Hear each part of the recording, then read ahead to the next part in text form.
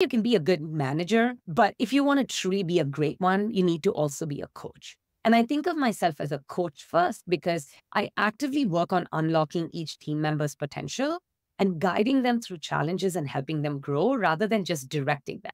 My best managers 100% did that for me. And the way I have developed and the confidence I have in my ability to take on problems is a clear fundamental reason comes from them. And for example, I can give you an example. One of my direct reports, she is working on actively trying to improve her data literacy. And so she's been taking on more of that work. It would be easy for me to, so to speak, manage these tasks and just tell her step by step what I need her to do. But what I need from her really is not just what the data needs to tell me. I try and give her the high level, big picture objective. Here's what I need. Here's the general overview. And then I let her play around with the data. Once she has something ready, we sit down, we review it together. I give her some more feedback and guidance. And then she goes off and makes changes based on that feedback.